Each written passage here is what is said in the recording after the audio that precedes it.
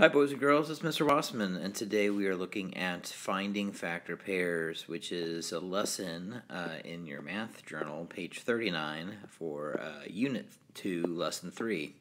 It says, write equations to help you find all the factor pairs of each number below. Use dot arrays if needed. So the basic premise of this activity is this. A product is the combination of two factors being multiplied together. And so if you look at any given number as a possible product, the question then becomes, how many different ways can you multiply two numbers together to get that product? So let's examine the number 20 first of all.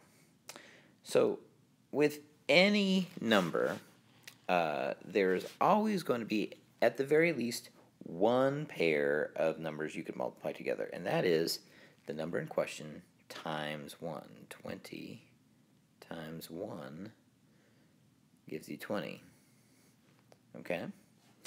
Another combination can be derived by the fact that 20 is an even number, and the definition of an even number is that it can be divided into 2, so some number times 2 gives us 20, and that number is 10. 10 times 2 is 20.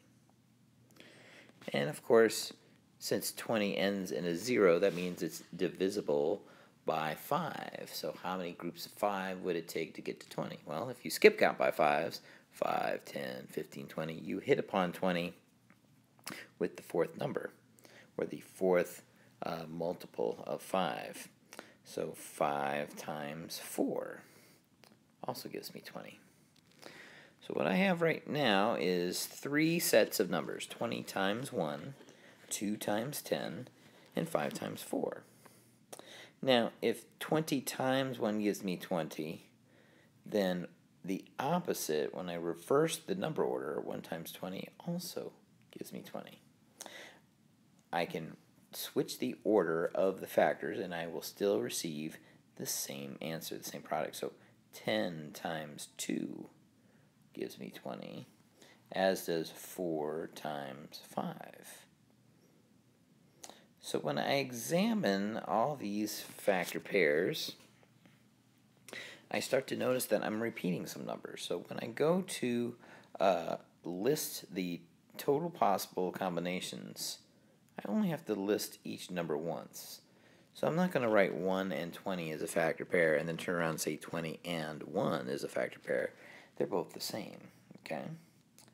So 1 and 20, 2 and 10, 4 and 5.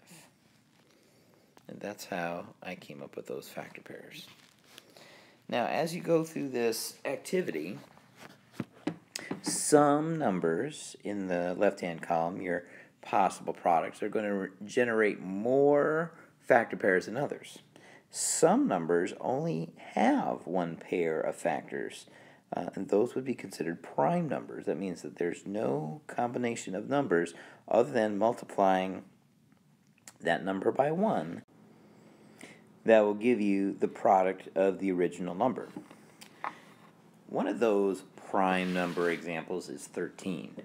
13 is prime because the only two numbers you can multiply together to get to 13 is that number times 1. 1 times 13, or 13 times 1. Now, you might be thinking to yourself, how is that possible?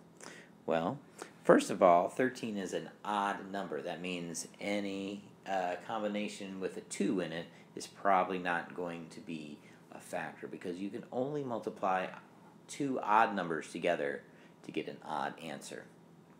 Okay? So 2, 4, 6, 8, 10, and so on is out. This number doesn't end in a 5 or a 0, so that means 5 can't be a factor. So let's think about our 3s. 3 times 4 is 12. 3 times 5 is 15.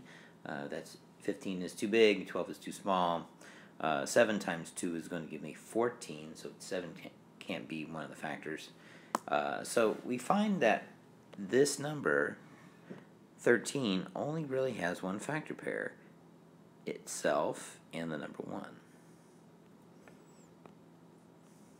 So when you're navigating through this activity and thinking about what are all the different combinations, you've got a couple of tools at your disposal, one of which is your SRB.